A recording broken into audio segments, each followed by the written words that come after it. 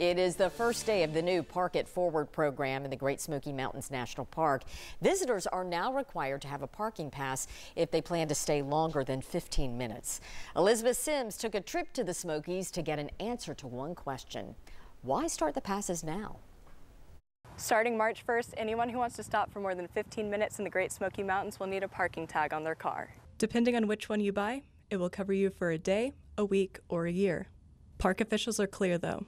This is not an entrance fee. All the roads in the park remain toll-free, so we do not have an entrance fee. So motorists who are simply passing through or enjoying one of our many scenic drives, which is a very popular activity in the park, they don't need a parking tag. But many are still wondering, why now?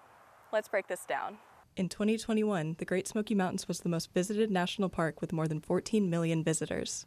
The park said that's more than Yellowstone, Yosemite, and Grand Canyon National Parks combined. Out of these 4 parks, the Smokies is the only one that doesn't charge visitors to enter. The fees at Yellowstone, Yosemite, and Grand Canyon are good for a week and cover general admission. On the other hand, roads in the Smokies are free to drive year-round. While these parks have similar yearly budgets, in 2021, the Great Smoky Mountains still lagged behind the rest despite having more than 3 times the visitors. That's where the parking tags come in.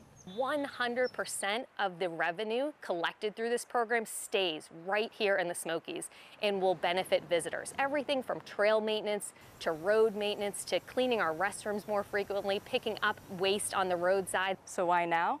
The park said it's to protect the Smokies today, for generations to come.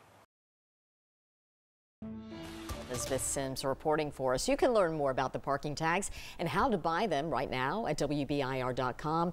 Just head to the Great Smoky Mountains National Park section once again at WBIR.com.